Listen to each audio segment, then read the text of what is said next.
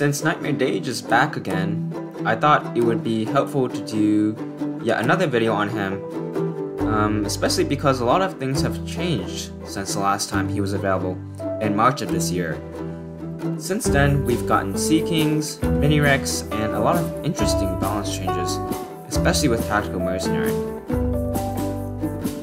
So with the introduction of Armored Roots, and most recently Sea King Spirit as class-wide abilities, it really has made it possible for every class to beat bosses, and especially ally bosses. Whereas before, a class would be rendered unviable for bosses if they were lacking in shielding or loop healing capability or both. With these two cores, it is possible to cover for at least one of these weaknesses, and in an ally fight, you can potentially cover both. I'm thinking it's quite possible to take down Dage with any combination of classes if the defending player uses Roots and the other player uses Sea Kings. I'd imagine the only real struggle might be a combination of two mercenaries. Like the recent Night Wraith video, in this video I will be covering 3 battles. First, the best setups for farming and speed, then I'll do safe playing for good measure, and lastly, I'll finish it off with something sort of unthinkable, something that was probably never intended to be possible, and that is a solo battle of Nightmare Dage.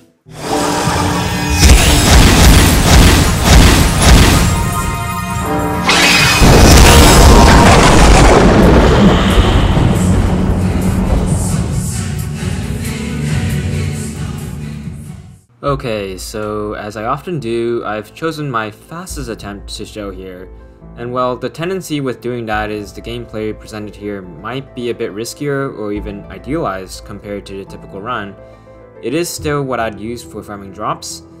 The Blood Mage is your standard dex caster with level 1 Parasite, basically just spamming Fireball and Rex, healing when needed, and using Maelstrom after Parasite. The Bounty Hunter's job is to prioritize Smokescreen. For the Blood Mage, I would try to take advantage of the turns that Smoke is off to heal. Smoke is sustainable with Static Grenade for a couple loops, but Smoke will eventually overtake Static because you're using it 1 turn sooner every loop. On top of that, you will have to heal at certain points in a battle, so the energy problem is supposed to be solved by using Sea King Spirit, either when you have no better moves to make, or you know that Static Grenade won't cover that loop. A lot of times, I'll purposely drain myself by using poison to try to facilitate the process. I wouldn't spam it recklessly, but it is a good skill for doing damage before he gets into heal range.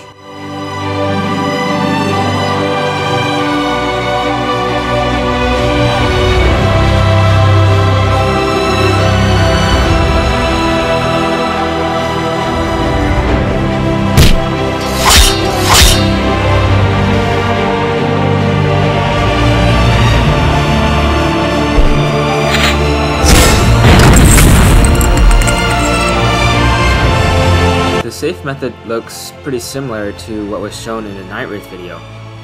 Having high health on a Tactical Mercenary is really the key to making it so that there's really basically no way to lose. The idea here is to sort of just treat it like a solo battle for the Tactical Mercenary and use the Blood Mage's defensive abilities as backup. It's sort of a simple way to look at it, but there's really not much else to it. In fact, it's safe enough that you don't need to use Sea Kings on Blood Mage, and I did not in this battle. And I might even say it could be feasible to do it without Roots.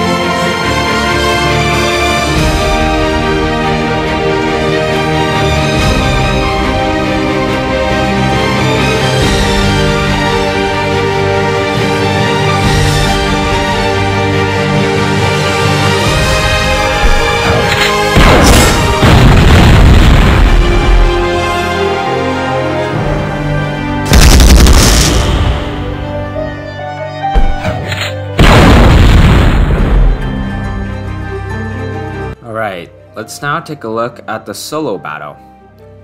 As you can see here, my idiot partner got so traumatized he turned into a fruit and ran off.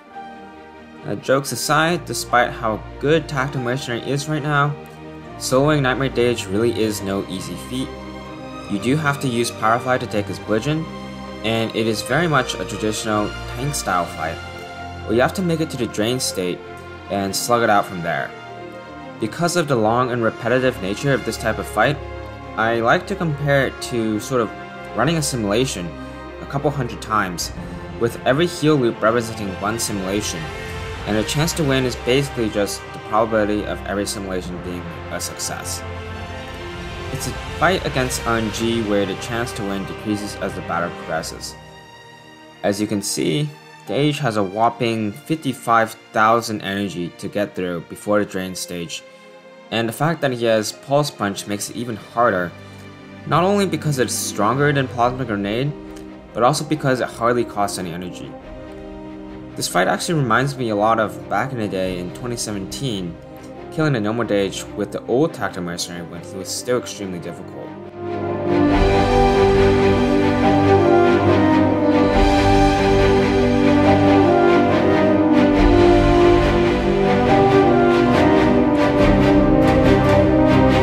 As usual with these kinds of fights, once you manage to drain, you enter into sort of a second phase of the battle that's arguably even more challenging. Here, I have to chip away at a full 35,000 health while playing full defensively and skipping turns to avoid his Pulse Punch. In this case, you could argue that the Pulse Punch change may have actually been a good thing, because it is now his lowest energy costing skill at 130 energy. Cheap Shot costs 180, so there is some wiggle room, but it is still possible to give him Cheap Shot if I have to Rage Frenzy. On the other hand, Pulse Punch isn't to be taken lightly because it can stun. Because of the stun factor, it's possible for him to stun, followed by Augs, and if one or both of those crits, you can easily lose. More broadly, the stun chant simply introduces that possibility of 2 consecutive attacks, which effectively doubles that safety threshold you can be at to make sure you aren't in kill range at any point. And that is amplified even more when you consider the possibility that both attacks can crit. Overall, this was a brutal fight, and there were many scenarios where I objectively could have lost. Because of the skipping, the total time it took to win was just over 4 hours. I think this battle holds the record for the longest fight ever in terms of rounds, coming in at 1,476 rounds.